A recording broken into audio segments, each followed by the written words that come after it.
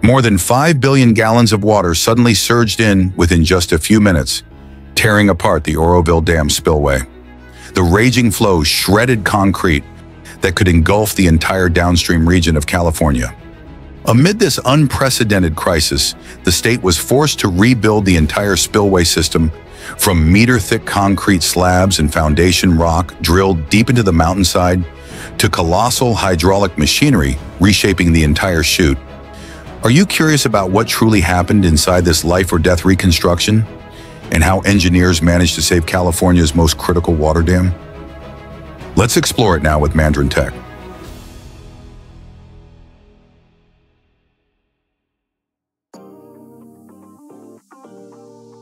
Oroville Dam, located in the city of Oroville in Northern California and completed in 1968, is the tallest earth-filled dam in the United States and serves as the water lung of the entire California State Water Project. Its reservoir holds more than 1 trillion gallons of water, helping regulate river flow during the spring snowmelt, prevent flooding in the rainy season, and maintain a stable water supply for California during the dry months. However, in early 2017, as record-breaking rainfall poured into the watershed, the dam's main spillway failed. Concrete slabs only 20 to 25 centimeters thick were torn apart. Water seeped underneath and generated intense uplift pressure, and the weakened bedrock eroded into a massive crater. Investigations later confirmed that the disaster resulted from a combination of design flaws from the 1960s, thin concrete, weak bedrock, and inadequate drainage beneath the spillway, and the extreme runoff of the 2017 winter season, which far exceeded what engineers had anticipated at the time of construction. Fortunately, 200,000 residents evacuated in time, preventing a catastrophic flood that could have devastated the entire downstream region of California. I just got a text message and an alert just saying get out as fast as you can, and there's fire trucks that are going up and down our street saying evacuate. Immediately after the crisis, the state launched a large-scale reconstruction project. Repairs began in May 2017. The first phase was completed by the end of that year in time for the next rainy season, and the entire spillway system, both the main and emergency structures, was fully rebuilt by the end of 2018. The first items that had to be repaired were all the fractured concrete sections and the weakened foundation left behind after the incident. The construction crew had to remove more than 1,000 meters of the spillway, tens of thousands of tons of concrete, using excavators, hydraulic breakers, and controlled drilling and blasting. This phase alone took several weeks because the spillway's 35 to 40-degree slope made it extremely difficult for heavy machinery to operate and move safely. During the demolition process, as hydraulic breakers shattered the old concrete layer, workers constantly sprayed water over the area to keep fine dust from spreading into the air. The water also helped cool the breaker tips and reduced the chance of concrete fragments flying off dangerously. This made the removal work safer and more controlled, especially on the steep surface of the spillway. Some concrete sections weren't visibly damaged, but the internal steel reinforcement made them nearly impossible for excavators and hydraulic breakers to penetrate. To deal with these stubborn areas, the crew drilled hundreds of small holes in a dense grid pattern, then placed low-charge explosives and detonators into each one. All the wiring was connected by hand and carefully inspected to ensure the blast would trigger safely and uniformly. When activated, the controlled explosions fractured the concrete along the intended lines, allowing workers to peel away the remaining sections without harming the bedrock underneath.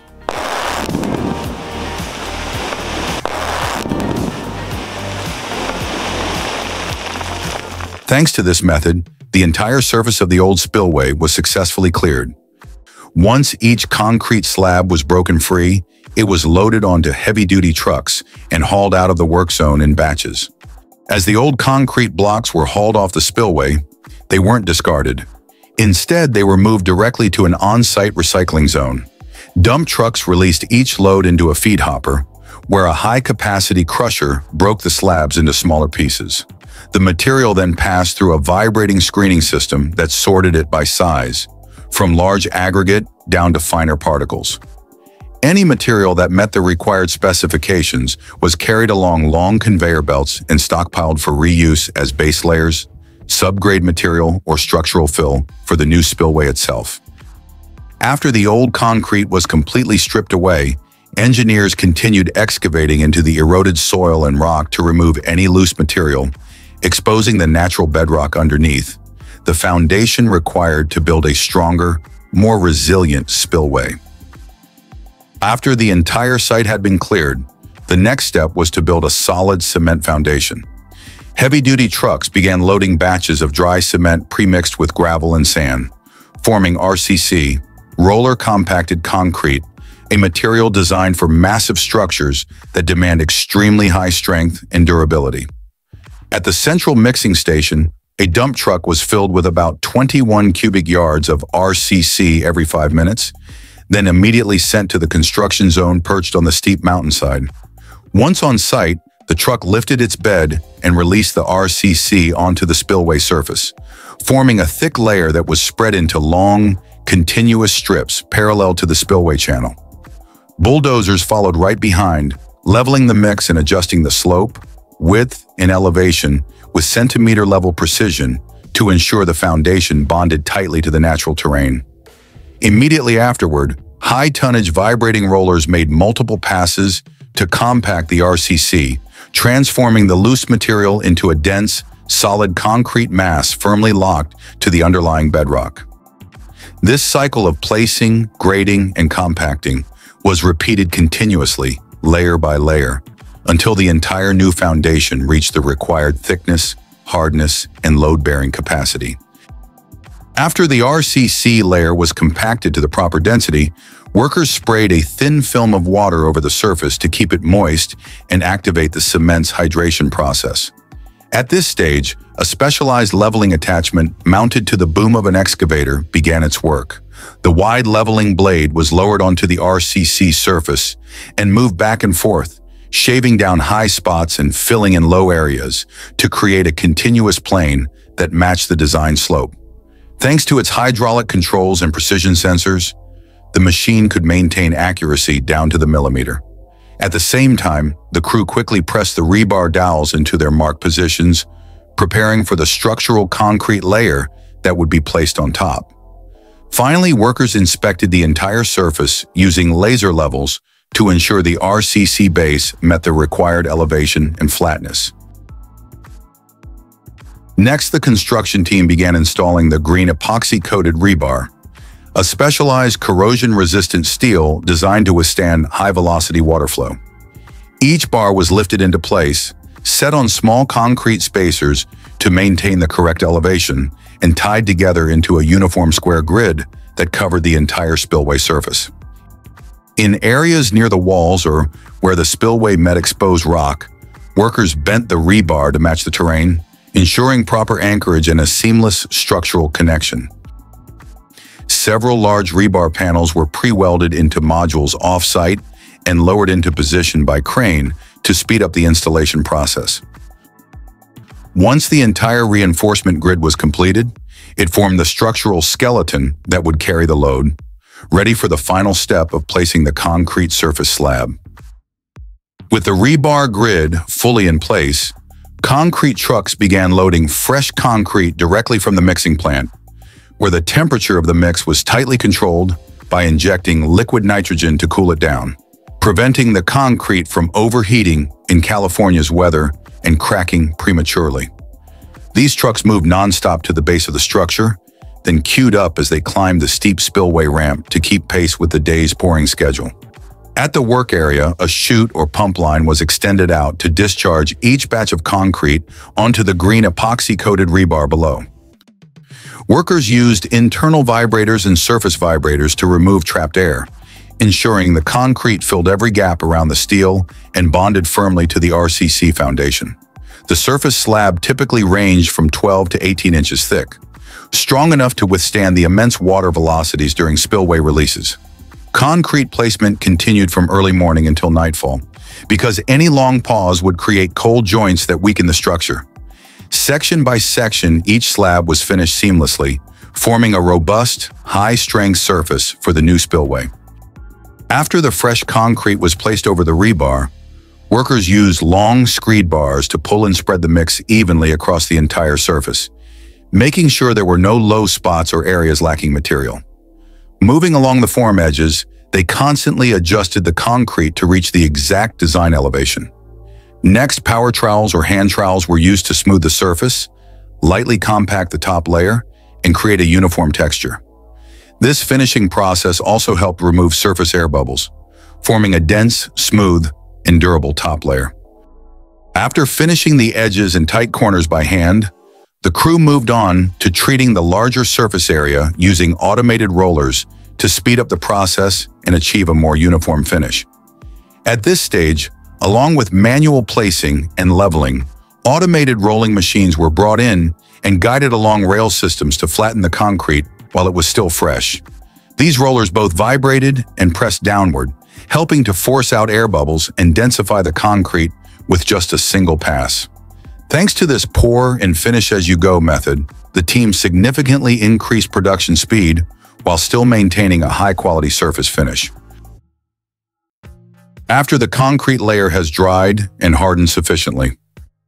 After the RCC layer had dried and reached sufficient strength, usually after 1 to 2 days, the construction team began cutting expansion joints across the surface using high-power saws. These joints allow the concrete to expand and contract with temperature changes without cracking, which is especially important for a spillway stretching hundreds of meters. Next, workers installed the subsurface drainage pipes in their designated positions. These pipes allow any water seeping beneath the concrete layer to exit safely instead of building up and creating upward pressure on the spillway surface. Afterward, they filled the water pipes with treated soil and rocks to secure the drainage system and protect it from damage. This system includes 55,000 feet of drainage pipes, and if you stack them vertically, the crew began assembling the sidewall framework using a massive reinforcing steel system. Large green epoxy-coated rebar panels, pre-tied on the ground, were lifted by heavy cranes and set precisely into place along the edges of the spillway. Workers then connected each panel with wire ties and steel plates, forming a continuous, heavily reinforced wall structure capable of withstanding the extreme hydraulic forces that occurred during high-flow releases. Temporary bracing was installed immediately afterward to keep the steel framework stable throughout construction. Once the entire reinforcement system was secured, the sidewalls were ready for the next phase, installing formwork and pouring the concrete that would create the finished spillway walls. Once the rebar framework was securely in place, the crew installed steel formwork around it to shape the spillway walls. Fresh concrete from the mixing plant was pumped up through high-pressure lines, flowing continuously into the space between the formwork panels and encasing the entire steel structure inside. During the pour, workers used internal vibrators to consolidate the concrete, ensuring it filled every void and eliminated trapped air, a critical factor for achieving density and long-term strength. The wall was poured in lifts, with each layer checked for proper elevation and vertical alignment using a laser system. When the concrete reached the design height, the form top was closed off, and the upper surface was troweled smooth to create a clean, uniform edge. Finally, the wall was left in place for several days to cure before the formwork was removed. Next came an equally important component, the teeth, or energy dissipation blocks, at the end of the spillway, the point where the water must be redirected and slowed before entering the downstream channel. These structures are built entirely from reinforced concrete and engineered to withstand massive impact forces as water crashes into them at speeds of tens of meters per second. By breaking up and dispersing the flow's energy, these blocks protect the riverbed and the entire spillway structure from erosion. After completing the main spillway, the construction team moved on to reinforcing the emergency spillway using the same roller-compacted concrete RCC method as the main chute, but over a much larger area. Heavy-duty trucks continuously delivered RCC to the base of the site, dumping it in thin layers about 8 to 12 inches thick. Bulldozers and vibrating rollers worked together to level and compact each lift, transforming the old ground surface, once just a natural hillside, into a massive erosion-resistant concrete platform. This process was repeated hundreds of times, creating a concrete splash pad roughly the size of 25 football fields, capable of withstanding the sheer force of billions of gallons of water during an emergency overflow. Thanks to this RCC reinforcement, the emergency spillway can now operate safely and avoid the kind of severe slope failure that occurred in 2017. After all components were inspected and certified to meet standards, the operations team conducted a test release to evaluate the performance of the entire system.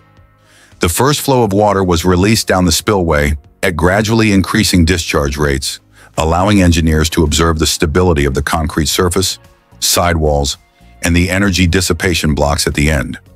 Sensor arrays installed along the spillway continuously recorded vibration levels, movement, and water pressure to ensure everything behaved exactly as designed.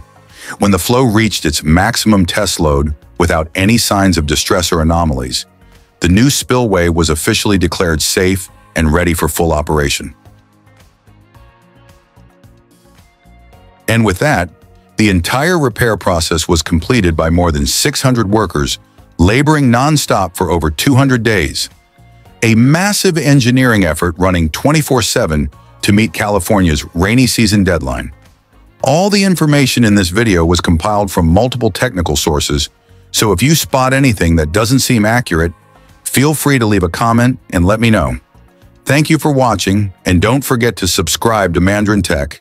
See you in the next epic engineering story.